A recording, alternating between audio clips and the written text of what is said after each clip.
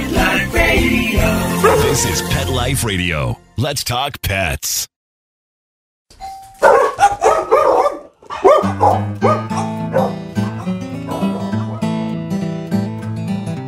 Hey dog lovers, welcome to Have Dog Will Travel. I'm Kristi Vaughn.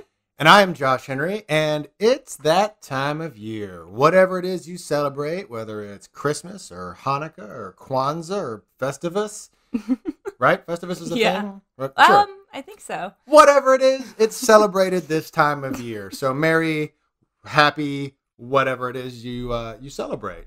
Yes, and that actually brings us to the reason behind today's episode, Home for the Pawlidays. We are prepping for a pretty epic road trip. Not because we're going across the country or anything. No, I wish. We're actually driving to Florida from Georgia with 4 dogs. Yeah. 2 large dogs, 2 small dogs. I mean, if you've seen our social media, and please follow us on social media, then you've seen the gang. And the 2 small ones are French bulldogs, which require a lot of care and they're high maintenance. maintenance. Yeah, they're high maintenance animals. And one of them's a senior dog, Sadie, one of the larger dogs. So we have quite the gang we're going to be traveling with, and this is a first. We've never done this before, and we decided to do it just because it was kind of most convenient. And we're going to visit my family, and I called my mom up. And I said, hey, Mom, we're going to come down for Christmas. And guess what? We're bringing all the dogs. And there was this long silence. And now my parents are dog people. And they don't currently have any animals. But there was just this silence. And I thought. But yeah, they are dog people and they love our dogs. Yeah, and they love our dogs. But I don't think we've ever had all of them there at once. And there was this long silence, and I was like, hello? And my mom says, well, I just cleaned my carpets. So, not that our dogs have accidents, right? No, but they never. Shed plenty yeah, of they hair. shed. They all do their share of shedding, especially At least this time of year. That's easily vacuumed or whatever. Sure, yeah. But then she was like, okay, that's fine. Yeah, bring everybody. But we've never done this before, so we thought it would be nice to compile some tips. We have a countdown. Before we get to that, I want to piggyback on that real quick, and then also say that after we do that, we're going to go spend New Year's Eve with some other friends of ours in Florida. They're actually Jeremy and Christina from episode 2, if you have listened to that. And so we're going to go hang out with them. And I asked Jeremy, I was like, hey man, would you like to do New Year's Eve together this year? Because we meant to do it last year, and because of some circumstances it didn't work out. So let's take a mulligan on last year and let's do New Year's Eve together. He's like, yeah, man, that'd be great. And they're getting back from this epic trip abroad, and but they wanted to get together with us, and so I said, all right, cool. One thing though, we would have to bring all of the dogs, and we were texting, so I don't know, his immediate reaction, but there was kind of a tentative response of, are you sure that's the only option? And again, they've only met Stella, but they love the dogs, and but they had just come off like a month of dog sitting some friends' dogs. They're definitely dog people, but they don't have their own, and so they were a little dog weary, and they were having a lot of I think like allergic reactions to the tremendous amounts of dogs hair these other dogs had. So we're gonna need to do some furminating before we go visit them. Lots of furminating. Yeah. So we've prepped all the necessary parties. Yeah.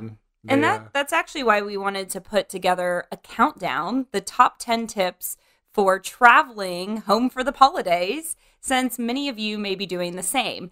Now, if you're just traveling with one dog, much easier than 4. We're pretty brave, and we have a sedan. It's not like we have some gigantic SUV, so we're just going to pile them in the back seat of the Honda Accord and hope for the best. But we have done some research, and we've compiled some tips for you all that we wanted to share. And this is just based off of our own experiences. And some of these we've mentioned in previous episodes, but we've also sprinkled in some new tips. So make sure you pay attention. So Josh, you want to start us off with number 10? I will.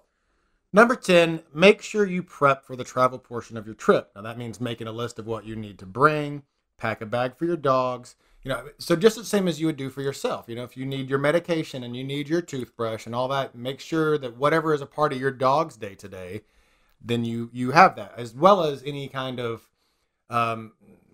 emergency or unforeseen stuff. Like I have kind of a go bag for Stella, like a backpack that's constantly full of things for her. It's her prepper bag. Yeah, it's her. We have to get the hell out of town bag. It's ready to go. But there's another word for that. What do they call it? Not a prepper bag, but also a bug out. Like it's a bug out. Yeah, it's kit. your bug out bag. Yeah.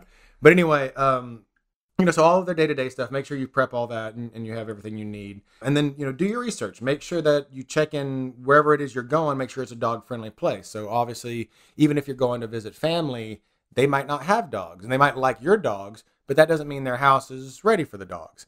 So that could mean, you make sure you bring like a doggy gate or a crate so that if you need to leave them by themselves or whatever, then, there's a place for them to be and so on. So do your research and plan ahead. Also, if you're traveling to a hotel or you're stopping at a hotel along the way, or you'll be staying at one for several days, just make sure you do your research ahead of time. A lot of hotels are dog friendly these days, but we've mentioned it before on here that some of them aren't always up front with their pet fees. Right. So if you don't see anything on their website, make sure you call ahead, because sometimes it's a hidden fee that you find out about when you check in. So number 9 is make sure you prep your vehicle. So if you will be driving, you want to make sure your dogs are safe and secure, just like you are. So we recommend putting your dog or dogs in the back seat with a hammock. And we've talked about it before. You can purchase it on Amazon.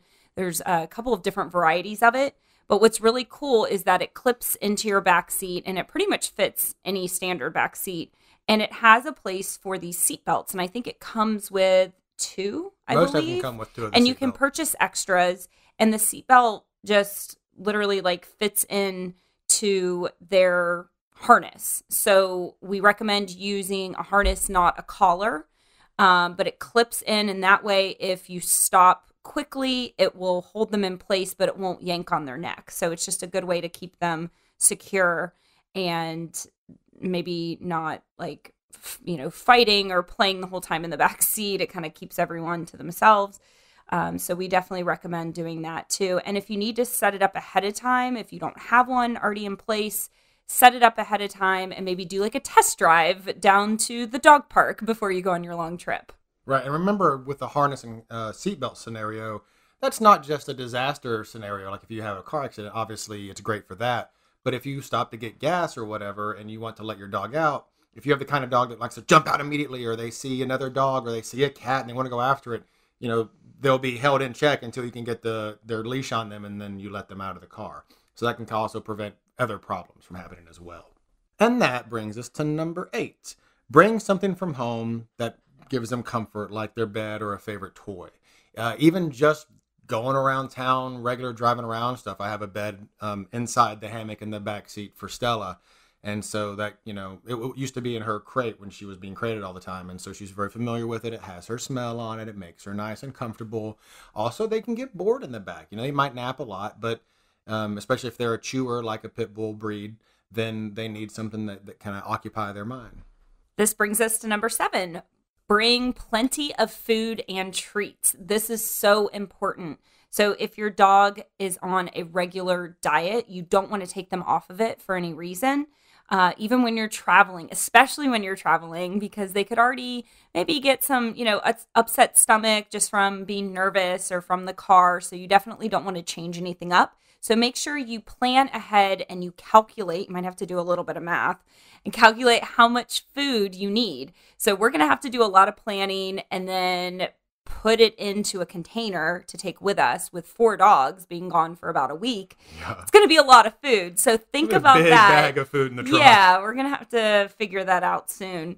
But calculate how much they eat every day, and then also bring extra just in case. Because what if you get stuck there? I don't wish that on anyone, but if you're traveling somewhere where there might be some weather coming in and you get stuck at a relative's house, you want to make sure you have extra food and also medicine. So if your dog is on any type of medicine, Remy just had a procedure done and he's on antibiotics for a while now. and want to make sure we have his medication with us. He also has steroids for just in case he has a breathing episode. Want to make sure we have that just in case. So make sure you think about all of those things. So any type of regular food or treats, make sure you bring plenty of water, because you're going to be in the car probably for a little bit. And, we're going to be for a few hours in the car. Want to make sure we have enough water for ourselves and also for the dogs, and a way to give them that water. So whether it's one of those water bottles that has the little dish that pops out, or a collapsible bowl, make sure you give them plenty of water throughout. So if you're in the car for 5-6 hours and they don't have water the whole time, that's a whole day has gone by without them having any water. They might get dehydrated. And just the stress of travel will make that even worse. Yeah, and we're very fortunate that traveling during the winter time in the South is a really good time to travel with your pets, because, yeah, it's chilly, but it's not, we don't get like a lot of snowstorms here or, severe ice. It's happened, and it's a disaster when it does. We all know. But it's a pretty good time to travel with your pets, especially when you're going into somewhere even warmer like Florida. But if you're not in that situation, then again, think about where you're going, what the weather is going to be like, and what you might need in the event of whatever. Number 6, if your dog tends to get anxiety or doesn't really do that well in the car, it's great to bring CBD treats or any kind of prescriptions they might have for anxiety. Not all dogs love being in the car. It makes them nervous, can make them kind of uneasy, especially if you don't take them on trips a lot. So we give a couple of our dogs CBD treats for their joints and things like that, but it also has a nice calming effect, and that might help them kind of relax. And again, that's tied into the stuff with the bed and the toy and all that.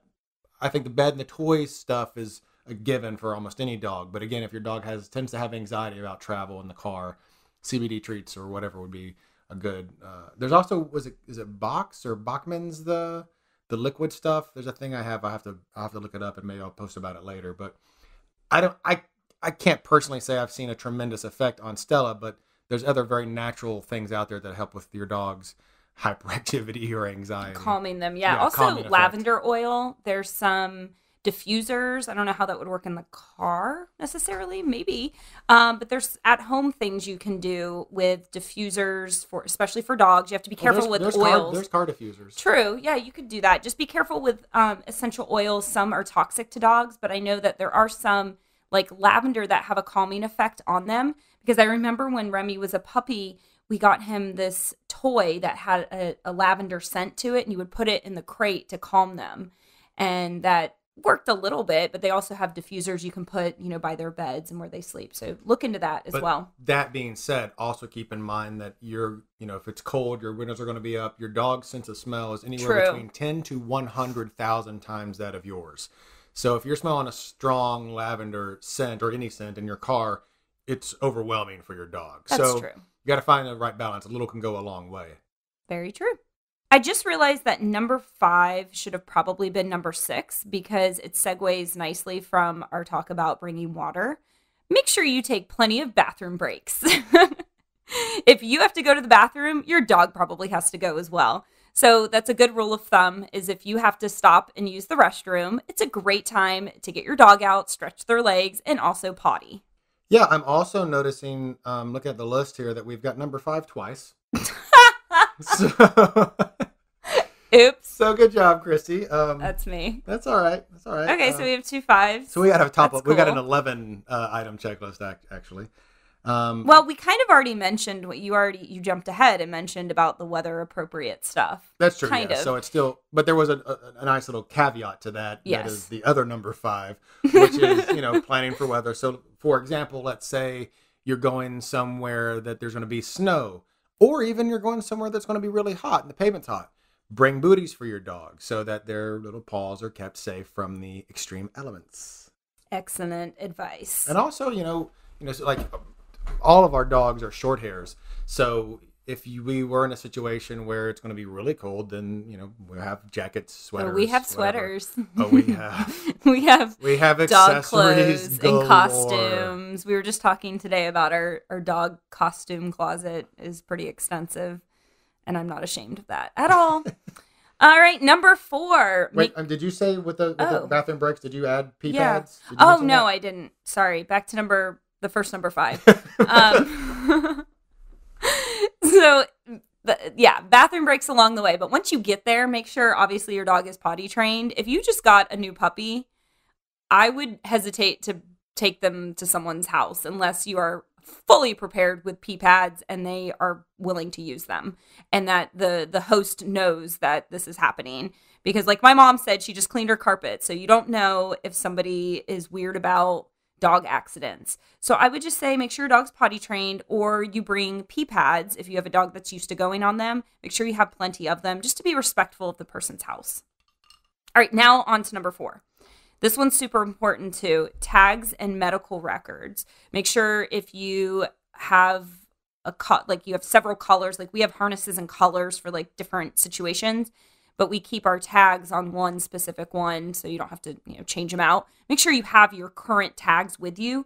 It's a good idea to bring your for like a rabies and things like that. Yes. And just contact info, because what if you're at, a gas station and God forbid your dog runs out and someone has to grab them real quickly and they don't know their name and they need to look up your phone number on their tag or whatever. I don't know. I don't even want to think about a situation like that.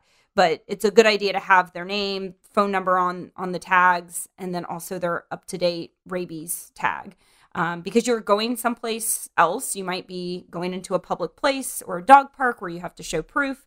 It's a good idea to have medical records. So maybe make a copy before you leave and put the medical records into a folder.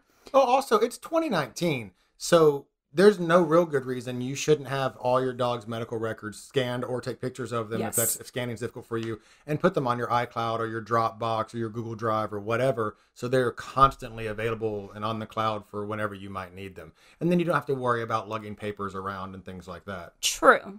Or some vets, like mine, give out these handy dandy ID cards that are pretty cool. It has the dog's picture. It's like a driver's license for your dog. So you can just take that with you, and they update it every time your dog gets new shots. And then another big one that goes along with the same one, number 4, make sure you locate the nearest vet wherever you're going, and maybe along the way, just in case you have some sort of emergency situation. So, for example, I knew someone who was traveling with their dog, and they got out to let them pee, and the dog got stung by a bee and had a horrible reaction. Oof. So what do you do in that situation? You could be in the middle of nowhere and not know where the vet is. So obviously with our phones these days, it's pretty easy to look up the nearest vet. But just make sure, what if you don't have self-service? Even for ourselves, God forbid, but Remington has, breathing problems and stuff at times. If he starts having an episode or something and is having a breathing attack or whatever, then we wouldn't need to know where to go. Right. So especially if you're going to be staying somewhere for a week or so, just make sure you know where the nearest vet, an emergency vet is, just in case. Especially if you're staying with someone who doesn't have pets. They may not know. So just look that up ahead of time. I just thought of one that's not on the list. Okay. So I'm going to give you a little bit of backstory. We don't always let the dogs on the bed. Every now and then, if they're feeling, sickish or whatever, or we're feeling sickish and they need cuddles or we need cuddles or whatever, once in a while they're allowed up on the bed, but it's not a full-time thing. Anyway, that being said, we had just gotten back from a trip and Stella was with us, and so we hadn't seen her in a while, and she missed us, so we let her on the bed. And just sort of out of the blue, for no apparent reason, nothing scared her, nothing weird happened, she just fully released her anal glands right on our comforter. And if you don't know that smell, it is horrid. So it might be a good idea, if it's an option for you, to take your dogs to your vet and have their anal glands excised before you go. Excised? Is that the right word? No, it's expressed. I always screw it up. I don't know why. Like exorcism? Yeah. Well, you got to get the evil out. Exercise. Okay. No, but expressed or whatever. Take them to the vet, get the anal glands in. That way that you don't have to worry about that happening in your back seat while you're driving. Oh, gosh. That would be really bad. Now I'm thinking that. Yeah, it's happened. That would be a good tip. Also, just be real sure you don't feed them anything outside of the normal diet before the trip, or you're going to have a very gassy trip to wherever you're going. You're going to ride the whole way with the windows down. Yes. So now we've got 12 items. Woo! All right, what's next? Number 3. Prep your family, if you're going to see family or whomever, that, not to give your dogs holiday treats, especially if they don't, or holiday food in general. People food. People food. Yeah, sorry. People food. They might not, if they don't have dogs especially, they might not know. Some people have dogs and still don't know these things. I mean, I was at a friend's place the other night, and we were having snacks, we're watching football, and my buddy, my friends have a couple dogs, and my buddy drops a grape, and the dog was right there, and he was like, "Oh, get it." And we were like, no, don't get it. Don't get it. And luckily the dog knew. The dog was like, I don't want to fuck with that. So it didn't mess with it. But, he's not a dog owner. So some people don't necessarily know. They might feed your dog something full of onions or God knows what. Chocolate. So, yeah, I mean, I think chocolate. everybody pretty much knows chocolate's bad, but Right. you never know. So make sure you prep them, especially with holiday food all over the place. And make sure it's not within reach. If you have a counter surfer like my Sadie, just, kind of prep everyone that if they turn their backs, then something may be missing. Oh, yeah. One for your dog's sake. Yeah, that's a good note too, I think. It's just not just them not giving food, but not leaving food that's accessible. Yes. But one, not just for your dog's sake, but again, as we said in the previous note, for yours. Because if it's like the day before you've got to head back, well, now you've got a gassy, maybe throwing up, maybe diarrhea-ridden dog on your 5-6 hour road trip home. Ugh, terrible. All right, we're at number 2. Where will you keep your dog if you leave the house while you're visiting family or friends? Where will your dog stay? So think about that, because remember, you're not at home. So they're not going to be as comfortable, and they may not have all of their stuff there. There may not be a designated room for them. So just make sure you think ahead. Will you need a crate? Will you need a baby gate? Make sure you bring it with you, or make sure the person you're visiting has one available, and have them think about where you should set up for your dog. So if they don't have a fenced in yard, like my parents don't have a fenced in yard. So we have to think about that too. So we're used to just make sure you know ahead of time so there's no surprises. But, at home, we just let our dogs out into the yard and it's fenced and there's no problem. But we're going to have to actually put them on leashes and walk them. So that's something different. Not that we don't walk our dogs, but every time they go out, we're going to have to put them on leashes because it's not fenced in and secured. So think about that. So inside and outside, what is the environment like? Just make sure you aren't surprised with anything. So if they need a timeout, which they probably will, if you're having family over or friends over, they might get a little overwhelmed and they might need a timeout, or the people might need a timeout because your dog's all up in their business. So just make sure you think about that. Yep, good note. And that brings us to number 1.